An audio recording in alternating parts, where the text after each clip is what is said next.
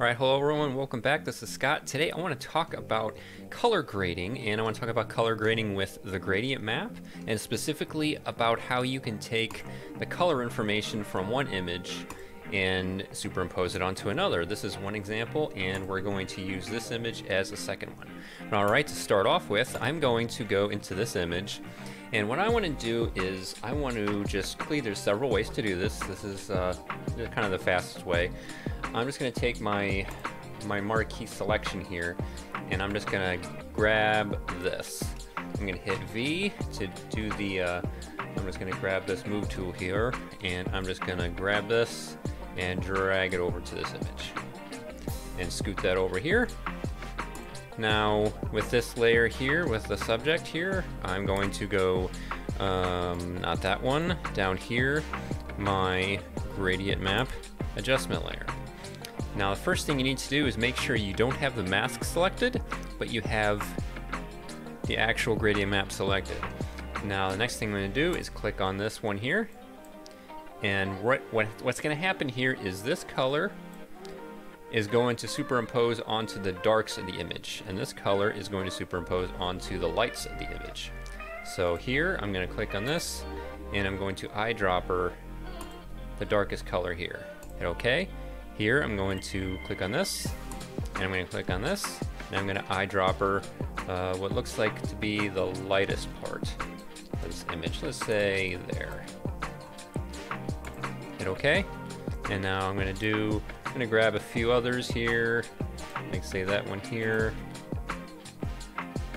Maybe go in here, and let's see here. Now I'm going to drag that out, bring this here. Let's click another one here. Let's get this dark red here. Alright, I think that looks good. Let's just spread this out a bit.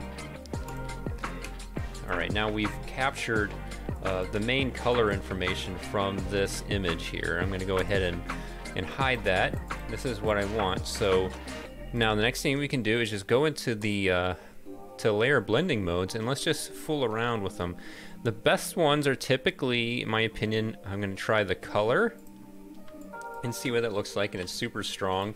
And this might be what you want. This might be, you know, you might want something super impactful like this, or maybe you want something a little bit soft. And these right here, I find are also typically good ones to check out. Let's try overlay. And yeah, right away, that's kind of interesting. I'm just going to hit the up and down arrow keys to move through these blending modes here. Soft light, I think that looks nice. Hard light, vivid light. Let's go back to soft light here. And you know what? I'm just going to go down to the opacity. If you just bring it all the way down, you have your regular image, say maybe 50%, maybe bring it up to, you know, 80%, and just like that, you can just kind of adjust the overall color and the overall sort of vibe and mood of your image. So you're kind of getting the vibe and the lighting of this image onto this one here. And see, this right here is an excellent photograph. By the way, everything I took in this video I took off of Unsplash, which is a great stock photo site. Now, again, this is a great image. This is, you know, really, really well done photographs. This is really well photoshopped. You know, the reds here are really nice and popping and vibrant, and it's just a great image. This isn't necessarily better or worse. It's just different. Just keep in mind, just learn the tools, and then know how to use them, and then you can use them effectively depending on what you have, because maybe this is what you want and you want something more local color, or maybe you're going to want something a little more moody. Maybe you're just working with brand colors, and maybe you just want to make sure that you have the photograph maybe just fit in with the brand colors, or a certain color scheme of a design you're working with or whatnot. So now let's take this image right here. I'm going to double click this, open this layer up, and let's see here. I'm going to start with this one here. I'm just going to hit M to bring up my rectangular marquee here. I'm just going to grab this here, and I'm just trying to find the lightest and darkest parts. Hit V for the move tool, and I'm just going to move this over here. And with this main layer selected with the subject here, adjustment layer, gradient map, and again, make sure you're not on the mask. Click on the map itself, Click on this again. This right here is the dark tones in the image. This is the white or the light tones in the image. So if I click on this dark one here, grab the darks, okay. Click on this one here, and this one here, and grab the lights. And let's find something in the middle, right there. And maybe here in between these two, maybe get this yellow here, and maybe here. Let's see, I don't know. Maybe get something here, like that. I think that looks good. Now let's hide this. And again, let's just go into some of these blending modes like overlay, soft light, that looks good. Hard light, it's kind of interesting. Let's try screen. I think that looks kind of interesting. These are all just different possibilities. Some of these will work better than others. This darken is a little bit interesting. That's a little bit surprising. And then color, this one is very intense. This might be what you're going for, it might not be. Again, nothing wrong with this image right here for what it is. It's just specifically, just keep in mind, what are you using this photograph for? What type of message, what type of mood do you need to get coming across? So just keep in mind, these are just tools. Now just bring this down. I'm gonna adjust the opacity down about halfway, maybe up a bit. Yeah, 60, 65-ish. Yeah, I think that looks cool. But let's try this one. This is very different. M key, and let's just grab all this here. V to move. Bring this in. And let's just hide our other work here. And let's just bring up another gradient map. And just give ourselves another option. Make sure you click on the map itself. Click on this one. Click on this one, and then this one. Let's grab ourselves the darkest image, the darkest color in the image. Let's just grab this here, that nice super dark blue. Click on this white here, and let's get something super light.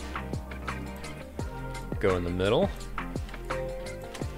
and let's just grab something like that. Grab here, and let's see what we got.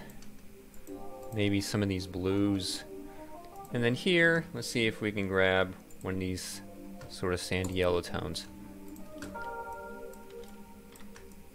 And alright, once again, let's just hide that. And this is getting super psychedelic looking here. And this is kind of what happens when you look at this and it's like, it's not really necessarily in the right order, because this right here actually should probably be over here. And then just move this over here. Just keep in mind, if you have to get rid of one of these, just left click and drag, and just literally just drag it off. Alright, I think that's a lot better. Hit OK.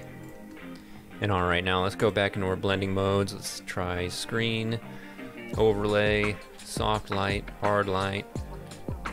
Try color. Okay, that's interesting. And again, it's a very different mood, it's a very different vibe. It'll communicate a different message.